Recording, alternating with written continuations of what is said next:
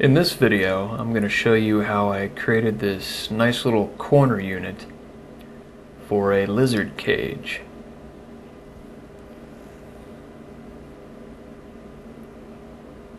First, if you're working with polystyrene, which is styrofoam, you might want to think about wearing one of these.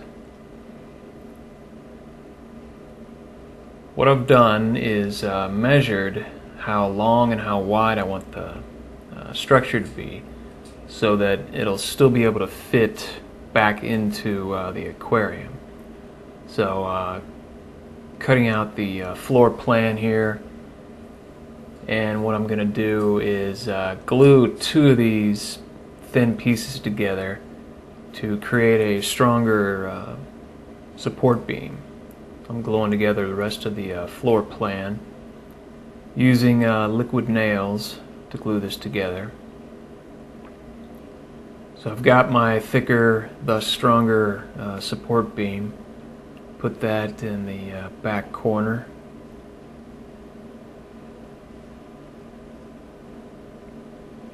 And what I like to do to sort of eliminate the 90-degree angles and straight lines is put in some corner wedges, sort of round out some of the areas of the structure.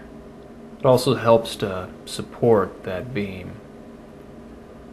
So I'm just going to progressively build up the structure from the bottom, just sort of improvising as I go here.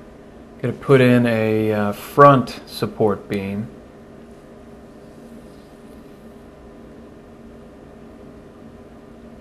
and then what I actually ended up deciding to do is extend the floor plan, making sure I can still fit it back into the cage. And I give them a little front porch here, and got a little support beam going across the top now, and just continuously building up from the bottom.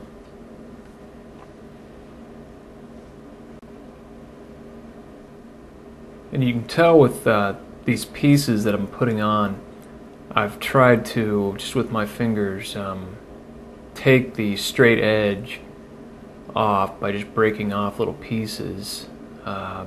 Basically, that's done to make it look more naturalistic, just to get rid of as many straight lines and right angles as humanly possible. What I've got here is going to be a face plate. This will help again get rid of some of that right angle look to it. Plus, it'll allow the lizard to be able to climb up the front of the structure. So I've got a thicker piece of styrofoam here. I'm just going to cut into it and try to carve out a rock-like looking piece to go on the top.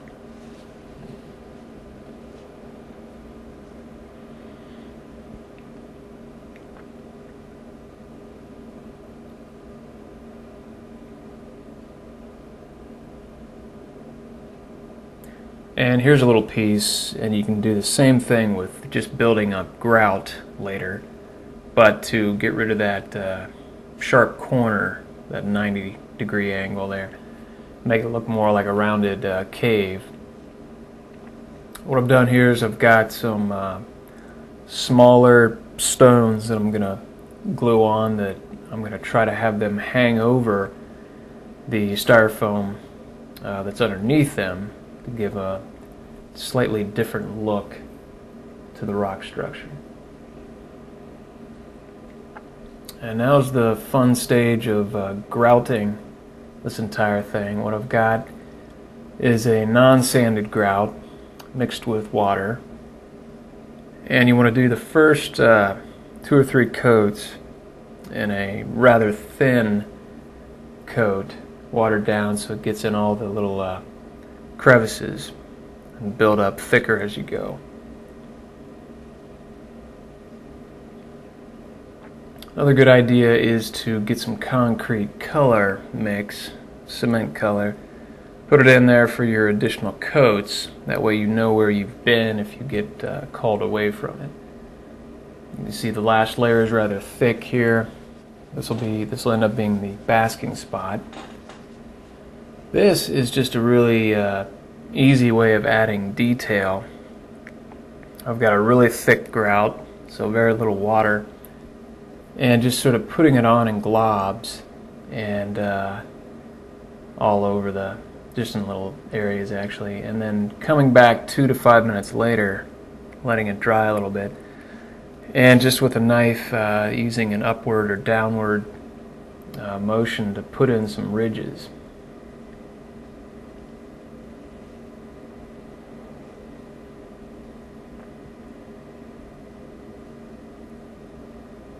And then a lot of your detail in your styrofoam sculpt will be ruined by putting the grout on, so you can reestablish some of those finer edged portions to the sculpt.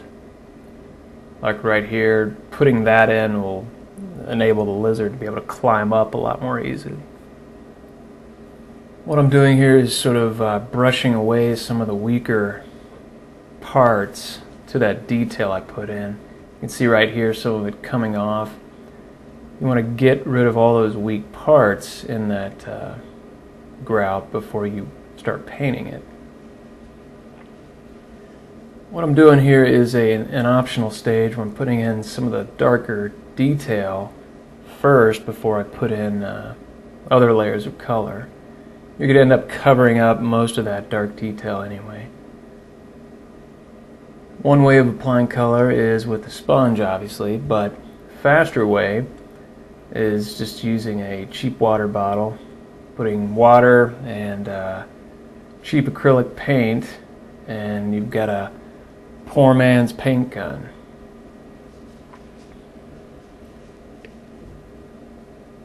Very easy way of covering a lot of ground quickly. What I've got here is a sponge that I'm going to do a dry sponge technique where you get rid of 90-some% of the paint on a paper towel or rag. What I've got here is a light sand color. I'm going to go back up here with what little paint is left. I'm going to put some on the ridges as sort of a highlight. And if you do this correctly, you can make the stone or rock look like old rock that's worn. Give it sort of a weathered look. And you can go back in and put in some dark detail after you put in the color. So, I mean, you can work hours and hours on this, putting in detail after detail. Just putting in highlights and dark areas, or spending hours putting in those ridges with the thick grout. What I've got here is thinned out sealer. I've got Mod Podge all surface sealer, which is non-toxic. Thinned out in a water bottle and just spray it on.